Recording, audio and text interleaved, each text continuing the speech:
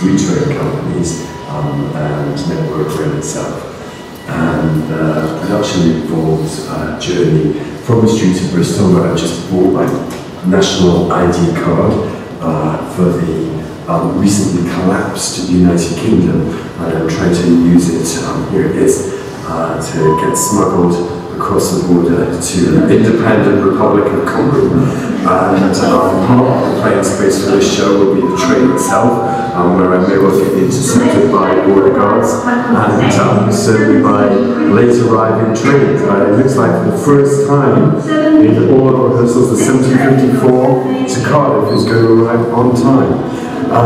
So, lots of permissions and lots of strange glances from people on platforms as we go about this game.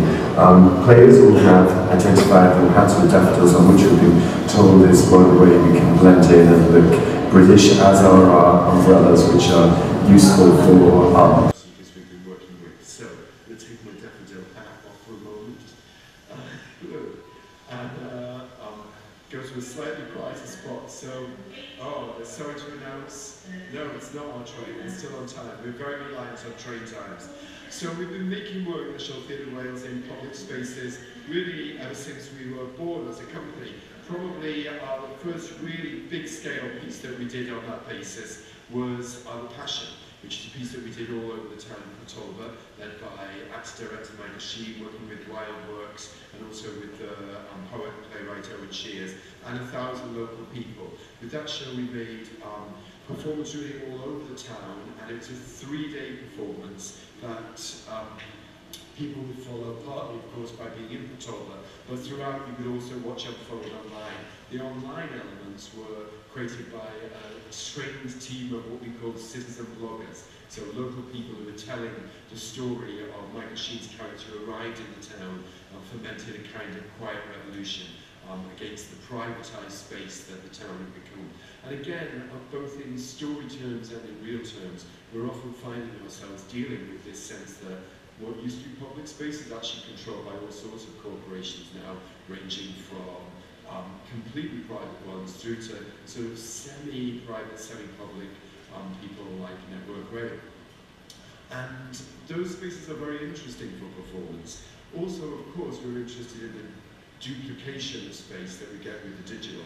So in this show, Board a Game, all the way through the show, from the moment we get on the train, not actually this moment on the station, but from the moment we get on the train, we will have a digital game or a digital experience also running live. Our street performer moles will be filming the rest of us as players, and the online players will be making decisions about what the moles do, where they go, and ultimately what happens to us. In The Passion, we started this exploration of digital space, as I said, through a group of citizen bloggers that would track the progress of the story. And if you go, I can't send you here directly from this little video on a phone, but if you go to porttalbot.com, port-talbot.com, then I think it's port-talbot.com, it might just be port-talbot.com.